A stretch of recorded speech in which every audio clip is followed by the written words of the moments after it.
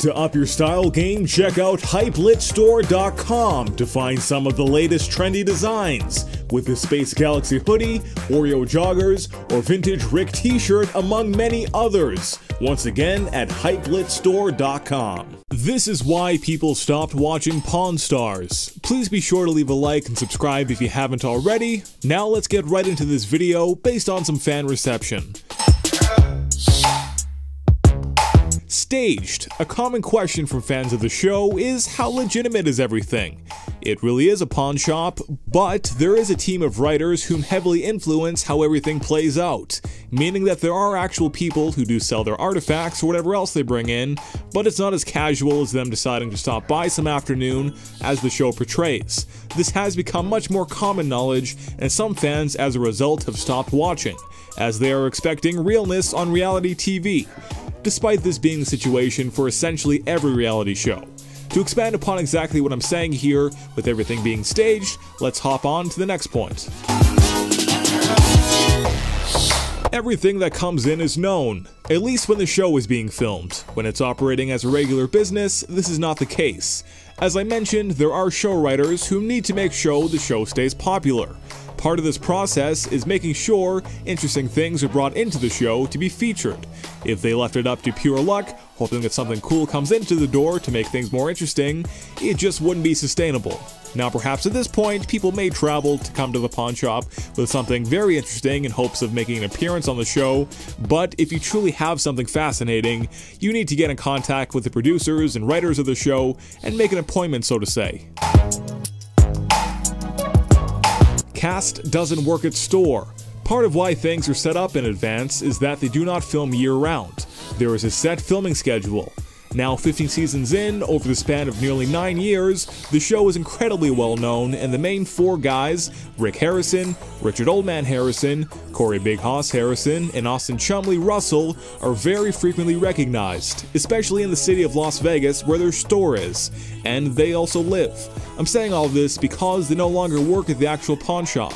They come in to film episodes, but besides that, they never work any other shifts.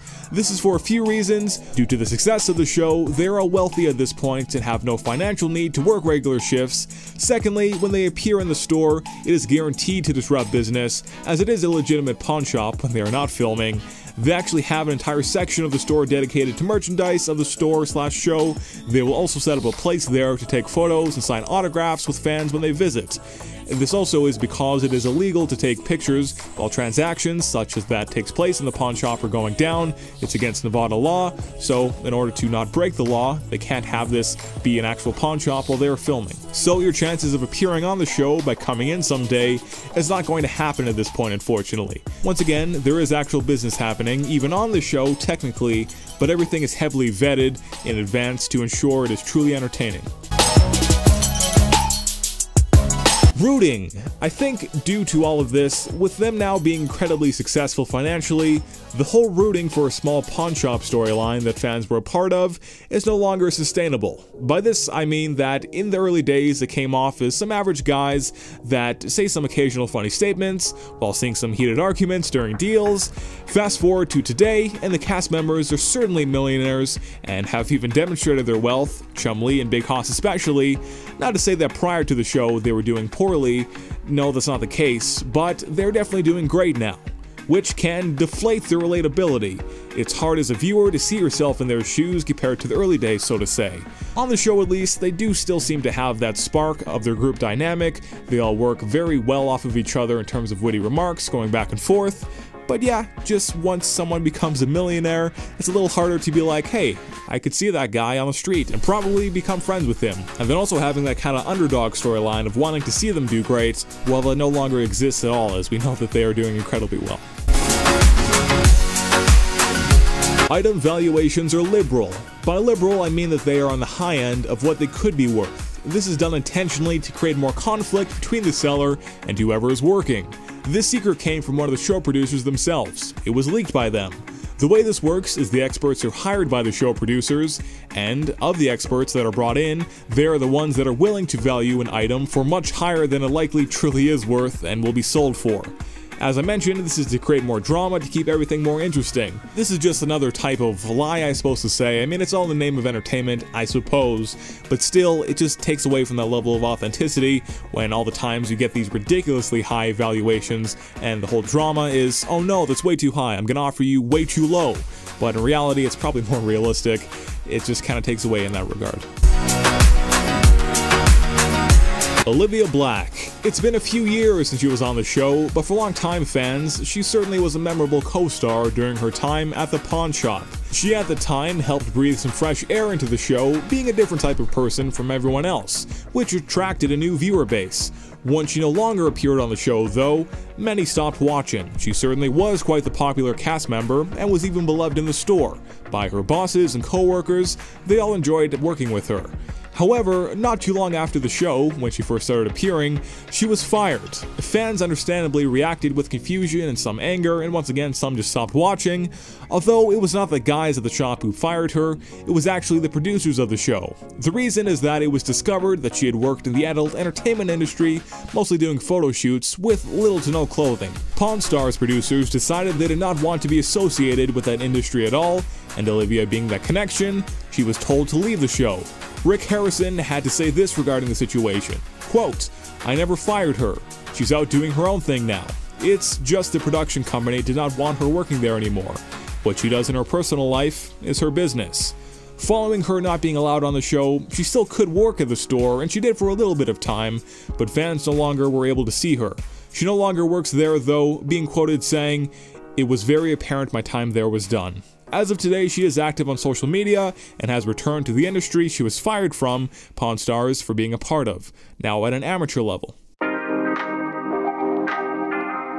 Legal trouble. While watching the main guys on the show, they still do come off as your average guys, like we have discussed, but perhaps have changed a little in recent times due to their success. However, one element that really breaks the illusion is the fact that the guys have been in some serious legal trouble. The harmlessness suddenly is non-existent. Here's a couple examples. Corey. A few years ago, not long after the show becoming a massive success, the Harrisons and Chumlee were introduced to a new lifestyle, accompanied by millions of dollars.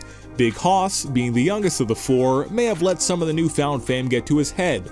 At a bar, he and another customer got into an argument. To try to calm down the situation, a deputy and security guard approached the two.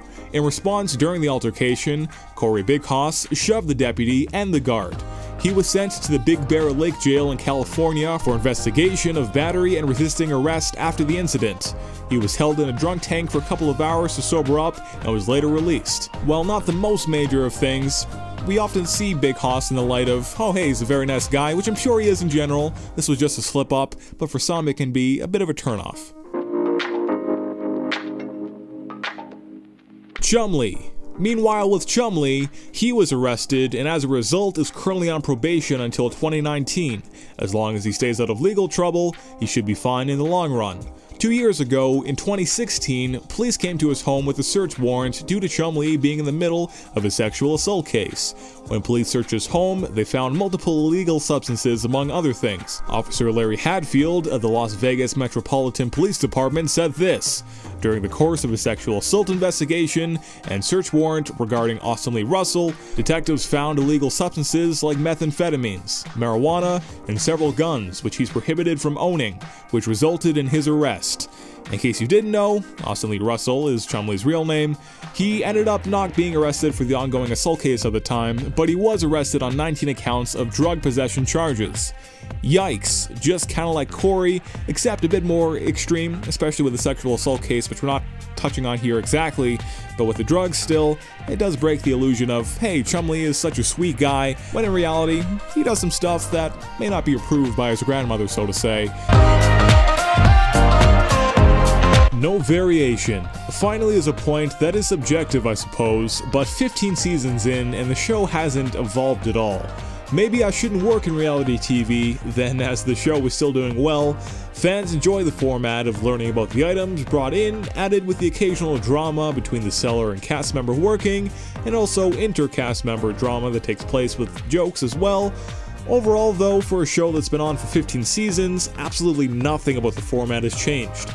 Maybe if they tried new things, new fans would tune in. Then again, that could also turn off the large dedicated fan base if they did try something completely different, and it would be a surprise to change something nearly a decade in.